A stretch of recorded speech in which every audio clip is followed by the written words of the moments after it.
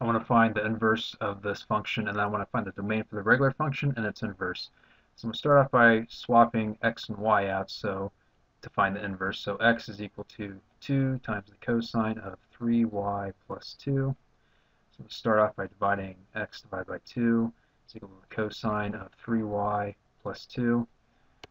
Then I'm going to take the inverse cosine,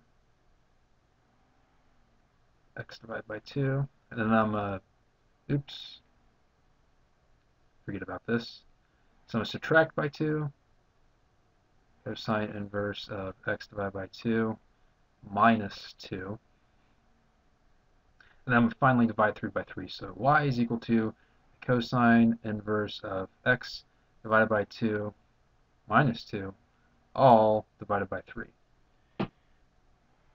And what I have up here is, well, my regular function, the bounds on that simply f of x, or f, is just simply negative infinity to infinity. So I can put in any number for that. For my inverse, I'm limited between negative 1, x, and 1. So that means I'm going to have to set x divided by 2 equal to negative 1, and I'm going to have to set x divided by 2 equal to 1.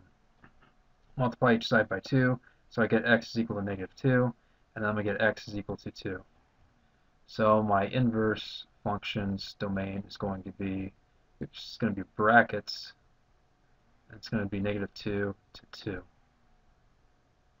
So here's our domain.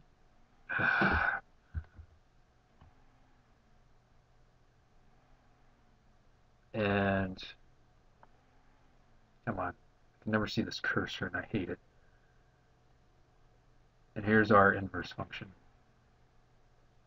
All right, that's it.